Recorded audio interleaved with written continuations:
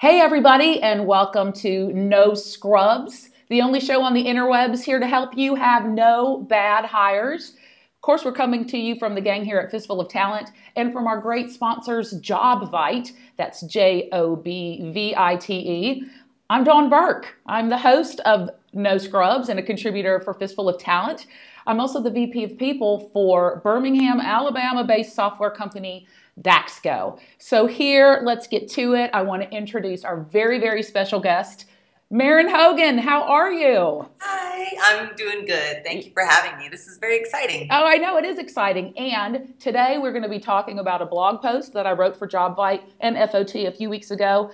It's about merging your HR function with a marketing function. Actually, the title of the piece is called Your Next Great HR Hire Should Be a Marketing Pro. So before we talk about it, you were the perfect marketing pro. So, Maren, tell everybody what you do, where you're at, and all the fabulous things that you're doing and where you're going to be and all that good stuff.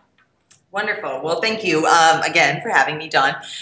So my name is Maren Hogan. I was actually one of the very first writers that FOT ever hired. And I love the entire team here. They continue to bring amazing stuff to the conversation around HR and marketing. And one of the reasons I think that I did start working with Chris and the entire team at Fistful of Talent was to figure out, like, how come so many great marketing pros can read into HR? What is it that they bring to the table? So Maren, tell us where Red Branch Media is located. Red Branch Media is located in Omaha, Nebraska. We have clients all over the world, but we also have clients here locally. And so last year we built out an employer branding function that's been working really well. And even though we're in the Midwest, we find ourselves ideally situated and located to be able to serve people all over the globe. See, that's fantastic. Maren's been a mover and shaker in the interwebs regarding marketing and HR for years. I started following you before I started writing for Fistful of Talent. So why don't you share with people what your Twitter handle is so they can start following you right now? All right. My Twitter handle is my first and last names. It's MarenHogan, Maren Hogan. You can find me there on Twitter, Facebook, LinkedIn, Instagram, and pretty much anything else you could have signed up for post 2006. Okay, good. Very good. All right, well, let's jump into the meat of the matter.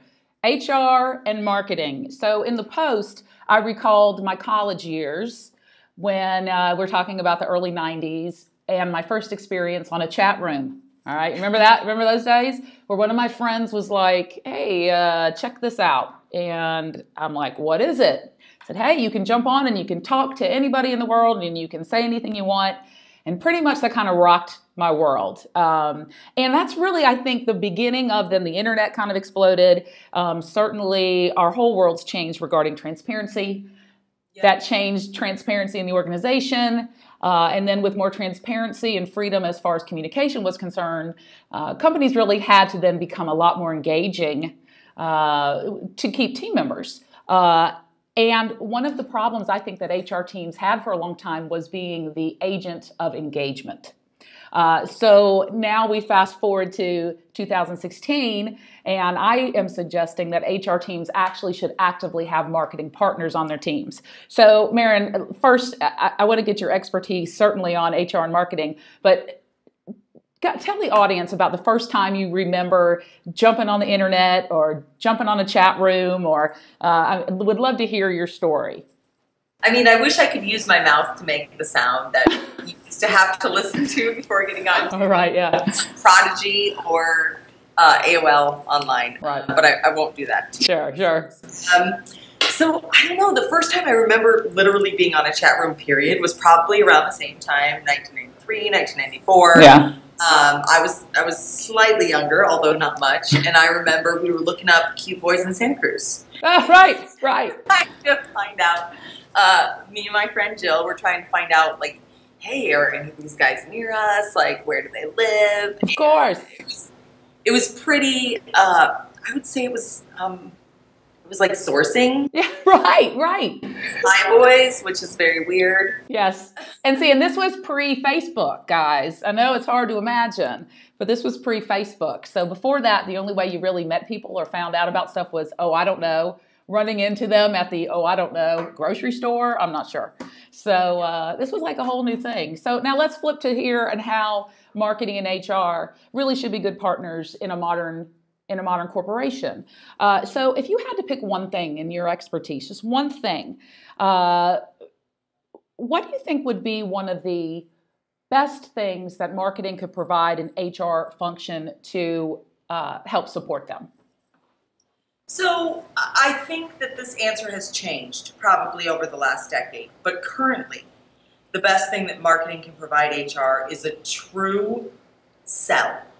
So if you're a marketer and you come into an HR department, you view candidates, applicants, employees as your prospects, right? Yes, correct. So candidates and applicants and even passive job seekers are your prospects, and employees are your current customers. So your desire is to serve well and upsell. Yes. So that's how a marketer views those two groups. And I really feel like marketing can help HR see, here's where we can do better. Here's where we can be a little bit more honest. Here's how we can help people that are never going to be happy with our product. And here in HR, our product is the work experience. Is the engagement. It is the job. It is everything that you don't think about it as something that you're selling, but it's something that you're selling. So how can we package that so that the right people come a-calling? The wrong people go, whoa, not for me. And the current people, the people that we have, it's a marketing and sales adage that it's much harder to get new clients than it is to upsell a happy current client. Yes. And so I think what marketing can do for HR is say, hey, these are your current clients. Don't mess it up. Yes. Okay. So I love this term upsell. I'm going to completely steal this. I love it. I love it. Let's talk about that a little bit. Because we'll talk about recruiting. We'll talk about the sell for a little bit later, but the upsell. So I am translating that into keeping your current team members engaged. Is that correct? So do you have some tips? I mean, a lot of people overthink engagement. I think they overthink it. What are some simple things that you think marketing departments could do, or HR departments should learn from marketing departments to help upsell the current employees? I think there's multiple things. You and some other folks that have been in the space for a while might remember they spent a great deal of time in the travel sector. And I think that what we're doing when we mess up engagement is pulling apart the experience and stuff. So you can give people stuff. You can give them like logoed sweatshirts and like cool water bottles and blankets with the company logo on them, and get a ping pong table. That's stuff. But the experience is succession planning. The experience is career pathing. The experience is rewards and recognition and solid, true performance management. So, and if you go back to the travel sector, you'll have read thousands of studies that say, it's not really about taking the trip. It's about planning the trip. Don't spend your money on stuff. Spend it on experiences. Yes. From yourself to kids. So why aren't we doing that in HR? A job, above all else, is what we spend most of our lives doing. Why aren't we trying to make it a better experience? Why are we treating people like crap day in and day out and then saying, hey, but here's like your bonus at the end of the year, or here's your, I know golden watches aren't a thing anymore, but here's your Rolex. Like, no, that's not what you do. You treat them well, you make the experience better. Maybe you cut down on the stuff, or maybe the stuff is just gravy. So I think that the upsell is really about the experience, how you treat people day in and day out, the kind of constructive criticism that you can give within performance reviews that make them better at their jobs, that give them a clear path through the organization, and letting them know that there's opportunity at the end of the tunnel. All right. Just a lamp. Yeah, right. Exactly, or that gold watch. So let's now talk a little bit about selling or getting the right candidates through the door. All right. There are some folks, some HR folks that are going to watch this that are probably a one-person HR shop. And their company probably read somewhere that, hey, for every 200 employees you have, you just need one HR pro. Make it work. All right. So that's a whole nother job. That's a whole nother blog post, Maren. But what are some simple things? And let's talk about recruiting. Because that's really, talent acquisition is probably the most visible value proposition any HR group has. Most impactful the most quickly. what are just a very few simple things that 1 or 2 person HR team can do from a marketing perspective to help attract the right candidates? 1 or 2 simple things. The first thing is to recognize the distinction between job requirements and job advertisements. Okay. Job listings and job advertisements. Okay. Job requirements are the things that you see that say 25% of your time will be spent typing. You might have to move a box or stand up or sit down. Like, that does not attract anyone. And I always use a really easy analogy, at least for me. So, you know when you go to buy a pair of shoes, amazing shoes, on the side of the box it says size 6.5, wide width if you're me. Sure. Black, 2.5-inch heel. That's the specs, right? That's the job specs. That's the requirement. But when you see that shoe in the middle of Marie Claire, right, sure, spread on Carly Clausen's foot or whatever her name is, like, that is a job advertisement. Okay. You are selling a lifestyle. Okay. Your job, as if you are an HR pro and you are handling recruiting and you have to write job ads, is to say, this is what your life would look like with this shoe. Okay. Job. Right. So sell them the lifestyle. Okay. Don't sell them the stuff that they have to do every day. Is it easier to sell the lifestyle in words or in pictures?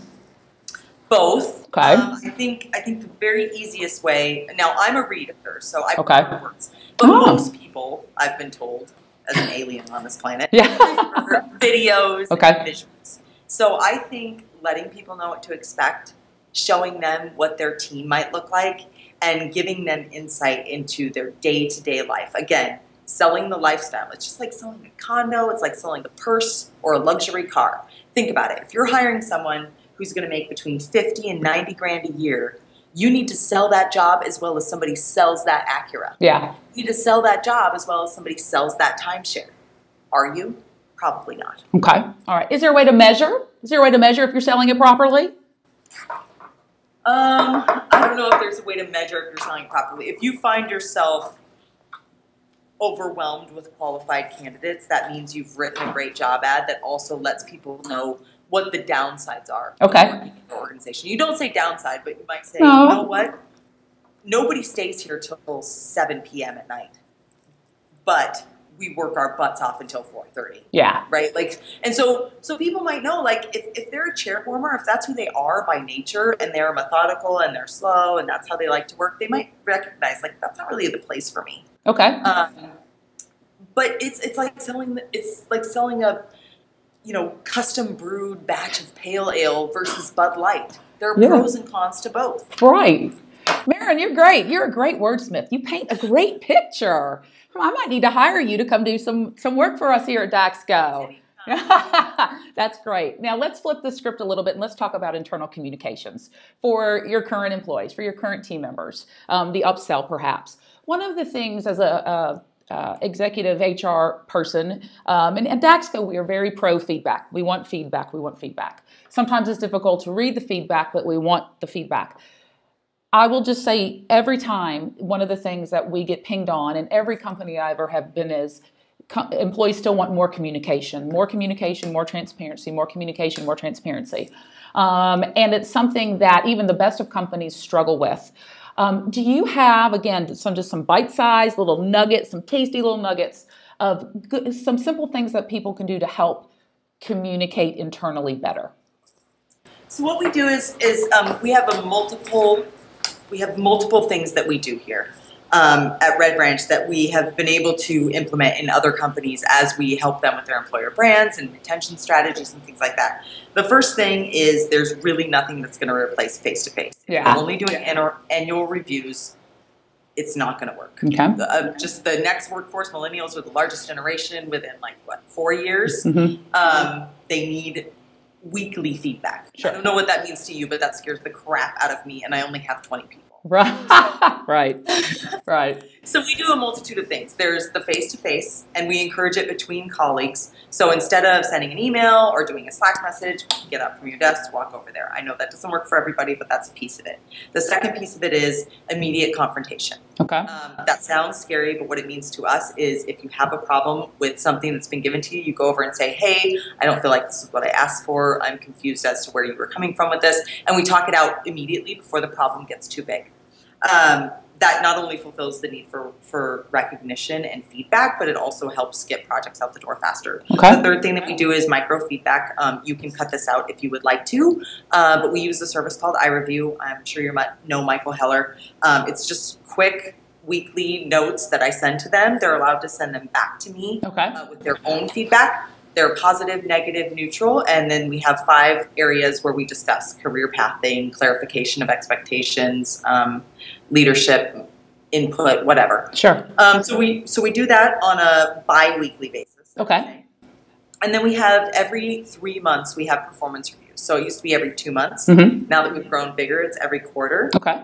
They are a half-hour long, and we ask 4 things. What are you proud of? What are you struggling with? What are your personal goals? And what would you like to accomplish before your next review? Right. And then we help them create a plan for that to happen.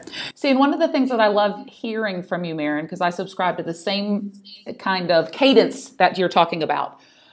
What a lot of people are hearing right now, they're probably shocked at how much intercommunication you're having. We're having a quarterly review. We're having weekly this. We're having bi-weekly this. Frankly, friends, that is the way it has to be. Maren's job as the leader, it is her work to be sure that she is engaged, to make sure her people are communicated with and they have clear expectations. A lot of folks are now just starting to understand with the new generation, with the millennials, and frankly, I'm Gen X. I want it too. And I bet you my mother, who was a boomer, had all of this happen in her day, would have liked it as well. I happen to agree with you on all of those things, by the way. Last question on communication, but not so much interpersonal, but maybe company-wide communication.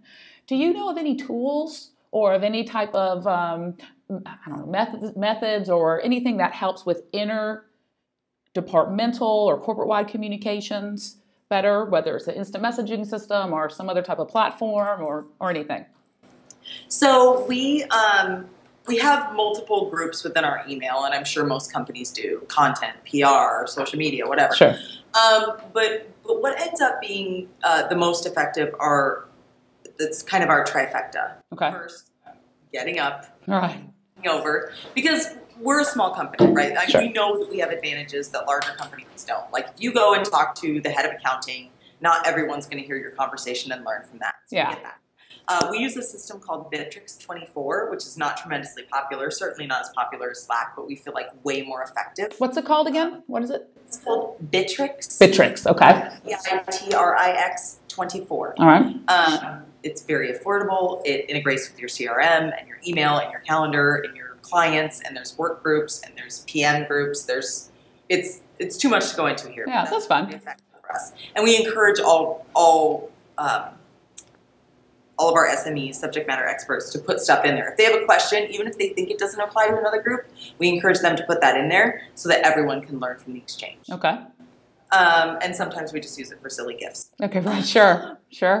Very The other good. thing that we do is, and we've written about this, and it's been written up in lots of magazines, it's called the Eat Meeting, and it happens every Friday at 3:30. Okay. We have lots of wine, lots of cake, lots of cheese. I mean, carrots, I guess, for people on a diet. Oh, come on. Cheese is diet food. Exactly. So, and we talk about our wins, and we talk about what we're proud of somebody else for. We say, I'm proud of me for this. I'm proud of Dawn for this. And this is what I learned. And that's it. And it just continues to foster a feeling of we're all on the same team, and we care about each other's wins and successes. We talk about new business and stuff that's coming down the pike, and it works really well. Fabulous. Well, Maren, do you have any last advice or any other tips for the great folks here watching No Scrubs? Yeah, I would say that it's very clear from the blog posts that you've written and other blog posts that HR really needs marketing to come in and help them do A, B, and C. But I think what's less clear is how marketing might need HR to come in and say, hey, this is how you this is how you should deal with people. Here's a great process that you can apply to something that you're building out there. Yeah. So I would be cautious about rating one skill above or below another. I think bedfellows is the perfect term. On equal terms. We teach each other, and it doesn't have to be one person is better than the other. It has to be like we can both learn from each other's discipline. Absolutely. And build off that. Absolutely. And I'm going to leave it at that. I think that is the perfect way to end the segment. Maren, where are you going to be? Are you going to be at any conferences? Are you going to be doing any, just hanging out, speaking engagements? I'm going to be at TA Tech, Talent Acquisition Tech. Okay. In Orlando, I think in 10 days. Okay. So, all right. It's in April. And then, of course, Sherm National in DC. I will see everybody there. I think there are a lot of events happening around DC, and we've recently gotten an influx of business from there. So all right. I'll probably be seeing you in the DC area very soon. All right. Very, very good. Well, Maren, it's always a pleasure. Can't wait to catch up some more. Gang, I'm Dawn Burke here for No Scrubs, brought to you again by Fistful of Talent and our great friends at J-O-B.Fight. Thank you from me and all the FOT crew. See y'all later.